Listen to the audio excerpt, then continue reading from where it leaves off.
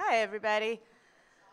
Hi, my name is Tamar, and I am so delighted to be here tonight to tell you about Jeanne Baret, or however we pronounce her last name. This talk combines several things that are very dear to the Odling community. First up, number two, and in this case, botany. So there we go. Thank you very much. And it includes an element that I am very fond of, which is badass women. Yes. Not the one that's on the screen, but she's just the best example right now of a badass woman. So the subject of my talk tonight is actually this lady, Jeanne Baret, or Baret, I guess. And she was born in France in 1740. Her family were poor serfs. They were most likely illiterate in the sense as her dad made an X. He didn't write his signature. And as such, she had very few options that were open to her as a poor person and as a woman. The poor at that time were seen at best as undeserving and a lot of times as sinful. And women had very few rights in the legal system. Independent women at the time, whether financially independent or just in their personhood, were seen as a threat. The establishment did not like that. But Jeanne's parents taught their daughter to identify medicinal plants, training her to be what was then called an herb woman, which is basically a healer. And as a healer, she gained independence. She got to roam the countryside. She had her freedom. She went exploring from a very young age, and she taught herself to read. We're not quite sure how that happened, and she became an accomplished botanist.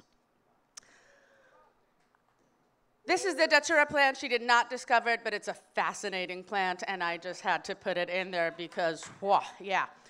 While out in the fields of France, she met a young man, Philibert Gummerson. It's this handsome guy.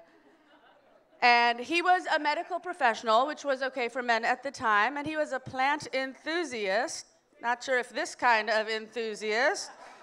He was definitely a plant enthusiast. He liked to roam the fields and gather plants and so on. He was also a nobleman and widowed, which could be the beginning of a great romance novel, but instead it was the beginning of a great adventure. Adventure and ships. The two of them began collecting plants together. First, she was his teacher. She taught him a lot. And then she was his assistant. And I'm not sure how well she took the change from teacher to assistant, but I like to think that it was the interest of adventuring. So they went out, they collected stuff. At some point, they became lovers and moved in together. So we kind of do have maybe a romance novel in there. But the extent of their relationship at that time, based on my research, is under some controversy. About 2 years from what I've read, and the dates are kind of wonky back then. I'm not, don't take that as absolute truth. But a number of years after they met and fell in love, they heard that this guy on the screen behind me, Bougainville, was setting out on an expedition on a ship for the French government. And the French government was at that point looking for a plant specialist to join the expedition. And they were going off to explore new territories for the glory of France. And while they were out there, let's see what's growing out there. At that time, the French Navy did not allow women on its ships. So that was no good. And she had no role models for what she was doing. There were no other that I could find. I'm sure there were, but history that I found doesn't record them, of female adventurers and explorers. Now, the ship's captain, Bougainville, wanted Philibert, and Philibert did not want to go without Jeanne, because women were not allowed, they weren't quite sure what to do, and so she had to get creative. And she came up with an idea. Now, given that this is around 1765, it was probably more like this kind of an idea. Their plan was that Jeanne would dress up as a man and oh my goodness, just show up at the dock the morning that the ships were going to set sail, and Cumberson would offer her a job right on the spot, and she would just take it and offer her services, her services, in order to get a job on this expedition. And holy crap, it worked. And she boldly went where no woman had gone before. She became Jeanne Baret. She passed as a man, dressing in men's clothing and binding her chest, and that made boat work kind of difficult. It's really hard to heave heavy things and do the work of a sailor. But she did it. It was a little hard to breathe sometimes, but she managed to do it. But at some point, the other sailors noticed some strange behaviors in Jeanne. For example, she didn't piss over the side of the boat.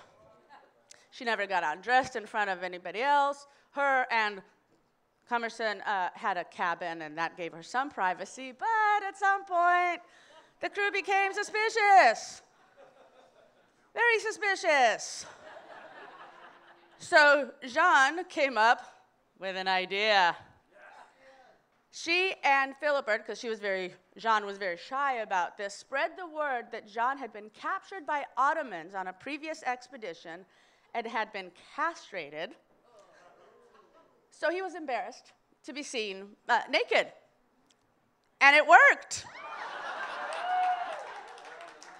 Now, in the sailor's defense, at that time, the story was not as far-fetched as we might think, and stories of the barbarian Ottomans, spread around. But it worked. The rest of the crew accepted this. The two of them carried on collecting plants and identifying them. They went on many shore excursions off the boats and so on.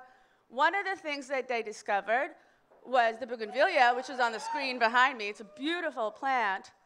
There's actually so they named it after the ship's captain, but there's actual evidence to suggest that she discovered this amazing plant. So we might want to change its name to Baretvillea.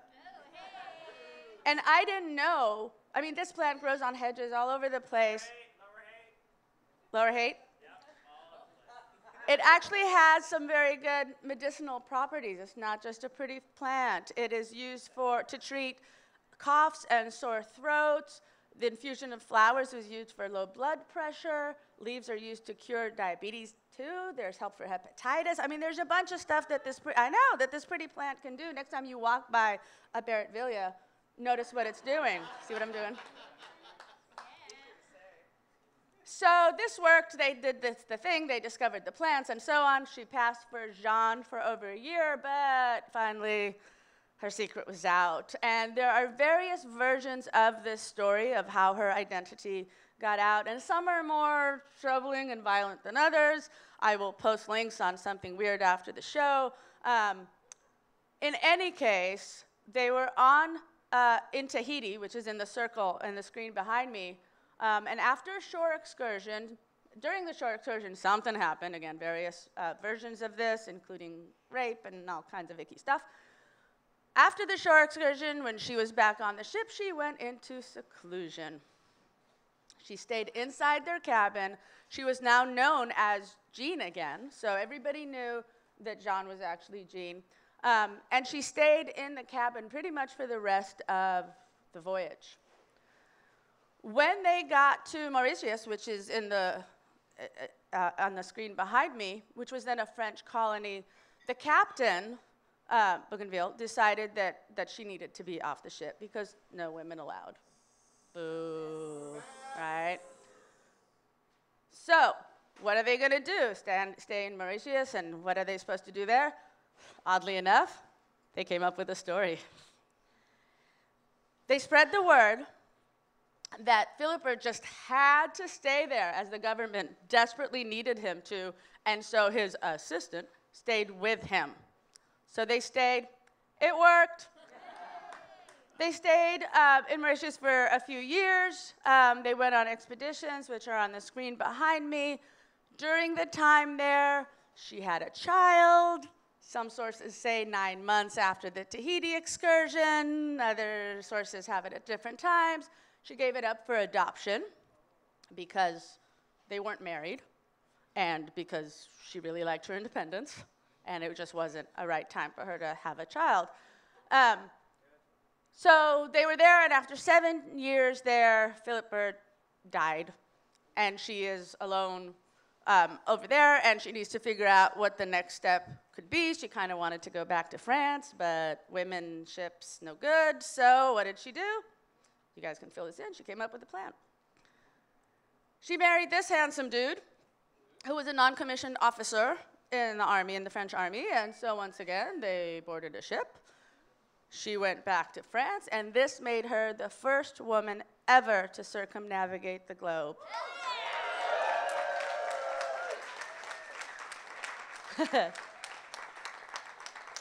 Unfortunately, nobody but her knew it. Because Philippa had died. We don't know whether her new guy knew about it. The captain wasn't going to say anything because she wasn't supposed to be a woman on his ship in the first place. So she received no welcome and no special honors. Now, I want to just pause for a second. This was a huge deal. This was in 1770-something. Up until then, there had been, according to my research, 24 circumnavigations, all of them by men. There were no female explorers, like I said. This was also the first time for the French to circumnavigate the globe. And so the first time that the French circumnavigated the globe, it was a woman. Yep. Now, her botanical accomplishments and her circumnavigation, they were both possible because she was on board, and her presence on the original ship, a Bougainville ship, also meant that Commerson, who was a specialist at that point, was on the ship. So she broke the rules of her time, and in doing so, she enabled this expertise to the expedition, both hers and his. At some point, she did get some recognition. She received wages from her late lover's family. They knew that they were lovers and not married. They gave her her due wages. And perhaps more impressively, she also received, from then on until her death, an annual stipend from the French government for her botany work. Yeah. Which means that she finally gained the reputation for being the badass that she was. And it made clear that her accomplishments in the field of botany were at last recognized. She was recognized as an explorer and a scientist. And this recognition, regardless of her gender, is part of what makes her so special. So, yay for badass women.